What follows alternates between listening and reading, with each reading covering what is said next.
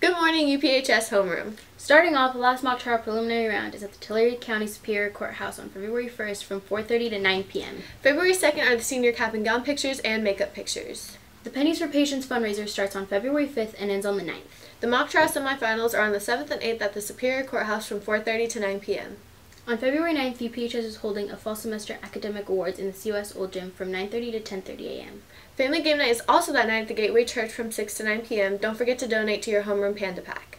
February 15th is Senior Sunset Pictures, location and time to be announced, so look out for that. There is no UPHS or COS classes on the 16th or the 19th for Lincoln and President's Day holidays. Also on the 16th is National History Day competition from 8 a.m. to 3 p.m. Mock trial finals are on the 20th at TICO from 4:30 to 9 p.m. There's also a Portugal and Spain trip meeting at 6:30 in Yoka 9 on the 20th. The last day to file for an associate's degree for spring 2018 is on the 22nd.